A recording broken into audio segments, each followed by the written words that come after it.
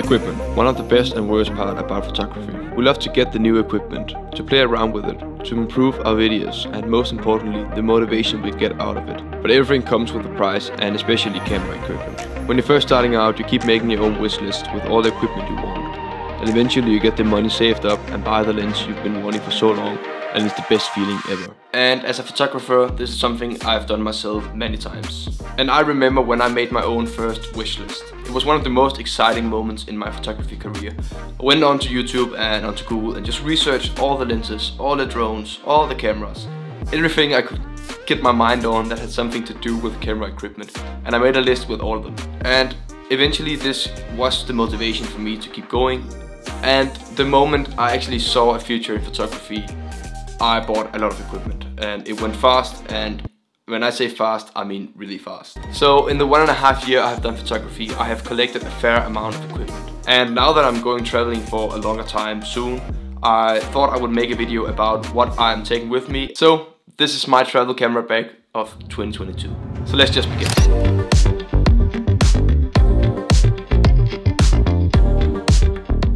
So there is actually a pretty funny story about why I have this bag. I have wanted this bag for such a long time, ever since it came out and Peter McKinnon announced it, because I thought it was the perfect size for me, because I have a lot of gear and I like to travel with a lot of gear, and it just have a sleek look in my opinion, plus of the material and how much you can actually fit inside of it, and also something you have in the front here. But for the longest time I have thought that it was too expensive for me to buy, and I was better off just buying a smaller bag for me to travel with. And I actually got a bag in Christmas 1 year ago, but I think it was half a year ago I actually entered a giveaway for this bag and I won it. I was so lucky to win it, so I couldn't be more happy about having this bag. And I have tried traveling with it in Denmark now. I haven't taken it out of Denmark yet, and I can tell you I just love it. So the greatest thing about this bag is the size of it. It is fairly big, but it is also a travel bag. And when you take a look inside of it here, you have a lot of space. One thing I really like about it is that it is 100% customizable. So you can move around the dividers as you want and how it fits your gear. The other thing I really like is all the accessories you can buy to it. So for example, I have this filter pack from Nomadic and Peter McKinnon, and it is made so it fits the bag perfectly. Other than that, I have also invested in an SD card bag and a battery bag. And this comes in really handy because this also fits perfectly. And I always forget to have spare SD cards and spare batteries with me, and this just makes it a whole lot easier. But the best accessory I can get from this bag is this small little pouch here. And that's because it actually folds out as a smaller bag, and I can have a camera in here, or I can have my drone in here. I usually use it for my drone. But as I said, it folds out. So if you don't want to have the big bag with you, it actually folds out and can be used as a separate bag. So you can just take this with you instead of the big bag, which is so nice. And I have used this a lot of time if I just go out with my camera and one lens, or just my drone, and I don't want to bring the big bag. And it is just really nice, and you can actually fit a whole jacket in here as well, and maybe some shirts, and you have this little pocket here to your phone or anything else you want in here, passports.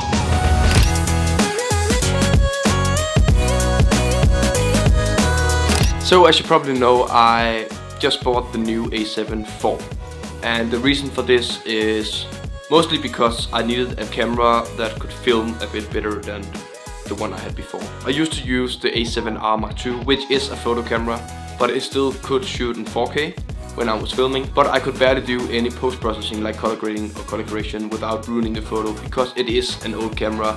So I needed a camera that was a bit newer, and that's why I bought the A7 IV. And I can say I'm just impressed with the overall quality of the photos in it, but also the videos.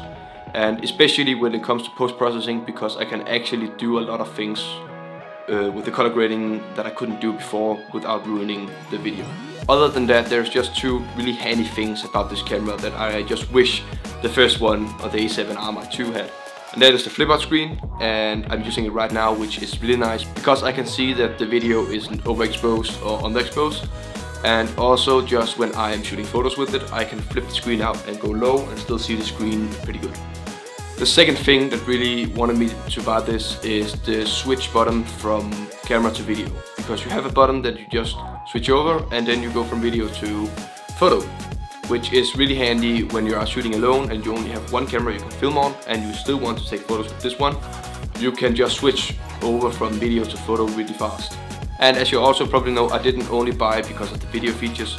It actually has a 33 megapixel count, which for me is like a sweet spot. That doesn't mean that I am not gonna keep this camera, because it is always nice to have a backup camera, especially if you're out on a job and your main camera breaks down, you have a second camera you can use for photos.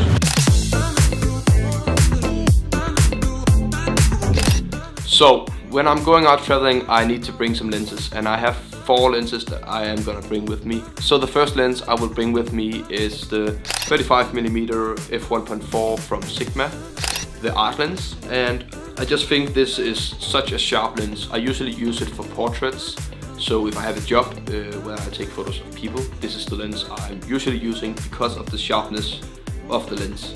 And it isn't too expensive for a prime lens that is so good. And I know you can get it in a 1.2, a newer version as well, but I just don't think it's worth it if you are not willing to spend the money, because that is pretty expensive. The second lens I will bring with me is the Sony 85 f1.8 lens, which is also a really cheap lens for what it is capable of. I usually use this for street photography. It's actually my favorite lens for street photography because it just has this special compression, I think. So you get this really nice look on your photos if you're using it. I usually use it on car photography as well, but also portraits. So a really great lens for a really cheap price, if I would say so. And I would highly recommend this if you're looking for your first prime lens, the 85mm f1.8 from Sony. And then we actually have my newest lens, which is the 100 to 400 f5 to 6.3. And the reason why I bought this was actually because I wanted the 17 to 200, but I think that the Sony version is just too expensive for what I'm willing to give. And I was waiting for the Sigma, but it just didn't come out for Sony, which is really unfortunate. But I'm actually really happy that I bought this because you get 200mm extra. The only downside about this lens is the f-stop that is so high, so you really have to shoot when it's bright outside. You can bump up the ISO if you want, but then you just get really grainy photos. But I would still highly recommend it if you're looking for a telephoto lens, because it isn't too expensive for a telephoto lens. So as you can see now, we've just switched the lenses because I wanted to show you the last lens that I'm bringing with me, which is 24-70, which has probably been the best investment for me. This is just such a versatile lens and you can use it in so many different scenarios. Car photography, portraits, the videos. When I'm vlogging, I'm always using this because it can zoom out to 24mm, which is good for me when I am holding the camera out like this. Other than that, it is just such a sharp lens as well for a zoom lens, and it goes all the way from 24-70 in 2.8, so it still have this nice bokeh in the background if you want it. It is a bit expensive, but not as expensive as the Sony version, and I can highly recommend buying this lens. So I'm not only going to bring my cameras on this trip, I am also bringing off my drone. So I got the DJI Air 2S, which I am really happy about. It is kind of the perfect drone for me, and I'm so happy that I picked this up instead of waiting for the Mavic 3. So the reason why I waited for this and not waited for the Mavic 3 was because I had heard that it had a 1-inch sensor, which is just a bit better than the Mavic Air 2, which means it gets a bit better quality and it can shoot in 10-bit also. So the colors with this drone is just a bit better than the Air 2. The one thing that really speaks to me about this is also the size. So as you can see, it is just a bit bigger than my hand, so it really fits great in the bag and it doesn't take up too much space. I bought the Fly More combo, so I have 3 batteries, which means I can fly it for around 1.5 hours. Which is just insane for me to say that I can fly a drone 1.5 hours and still film and take photos. And then we have my computer, which is one of the most important tools I have in my camera bag. And I decided to went all in when I bought it in 2020.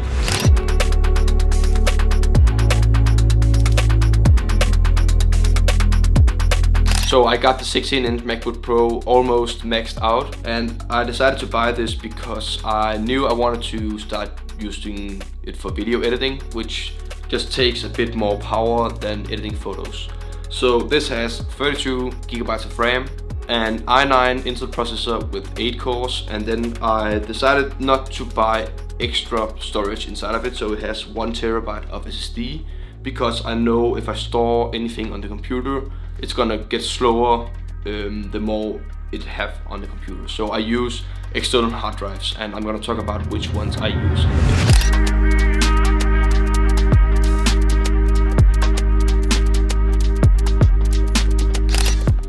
So lastly, I'm gonna talk about all the accessories I bring with me, and that's everything else I have in my camera bag that I just use all the time or need for filming or taking photos. And the first one we're actually gonna screw off because I'm using it right now. So this is the Nissi Black Mist filter, and you can get it with 1/8, 1/4, a half, and 1, and that's just how much of an effect it gives. And for me, this has actually been a new thing to my camera bag. I saw a lot of people using it when I was filming the videos, and I just really like the look of it.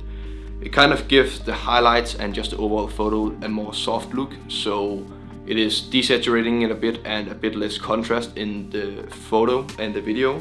But I really like the look, and I'm using it for my videos now, and as I said, really like the look. Then we have my ND filter, and I used to use a fixed stop ND filter, but it just annoyed me in the end that I have to screw off all the filters when I didn't want to use it or it didn't fit. So I got myself a variable ND filter, and this wasn't the most expensive one, but I just researched a lot on the internet on which one I should get. That wasn't too expensive, because I know that Peter McKinnon and Polar Pro have one, I think, which is the go-to for every filmmaker, and it should be very good, and I'm probably gonna get it in the future. But for now, I think it is a bit too expensive for my liking. So I got the KNF Concept variable ND filter. It goes from ND8 to ND2000. And as you can see, when I screw on this, it is getting a bit darker in the filter, and it works just like sunglasses for you. So if it is very bright outside, I'm gonna screw this on, and it will kind of darken the photo, and I can shoot in the right shutter speed. The third filter I use sometimes is the polarizing filter, and I use this to get rid of reflections. So for example, when I'm shooting cars, I don't want the reflection in the cars. I put this on, and you can screw around and take multiple photos with it on, and it will get rid of the reflection. And as I said, I didn't buy extra storage inside of my computer, so I use external hard drives. I use the ones from Lazy here, and I've used this for about a year. It is almost filled up with 5 TB, and that's because my other camera have really high megabyte photos. So I've just bought another one, 5 TB, I'm gonna take with me, and then I've just bought an SSD that I'm actually gonna edit from when I am editing, and I'm gonna use these for only storage now.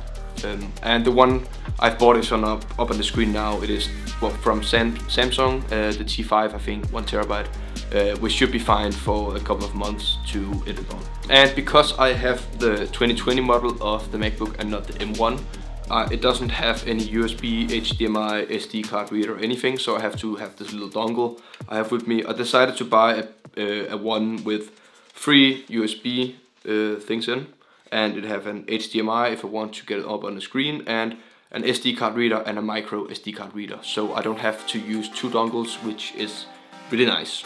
Then lastly, this doesn't have anything to do with photography, but I always have a book with me and a journal when I'm traveling, because I really like, when I'm alone and not talking to anyone else, just to write down my thoughts and everything I have experienced, and then I like to read non-fictional books to improve my life. Yeah. And I almost forgot, when I am shooting my POV, I am using a GoPro, and this is just the GoPro Hero 6, I think. It's an old one, it's not the newest one. I have been thinking about getting the GoPro Max, just because if I'm out skiing or doing anything else than just POV, it is nice to have a 360 camera. But for now this works, and I'm really happy with the videos I get from it. yeah, so there you have it. This was all the camera gear I bring with me when I am gonna go travel here in the next months. I'm gonna travel for 3 months now, and when I get home I might see if there was something I didn't need or if there's something new I need, and I'll probably update you guys if I just have something I don't use at all or if there's something I really need to get when I am out traveling for what I do. But if you enjoyed the video or found it useful in any way, I would really appreciate if you would subscribe to my channel and leave a like on the video. It really helps me out, and yeah, I'll see you around. Bye.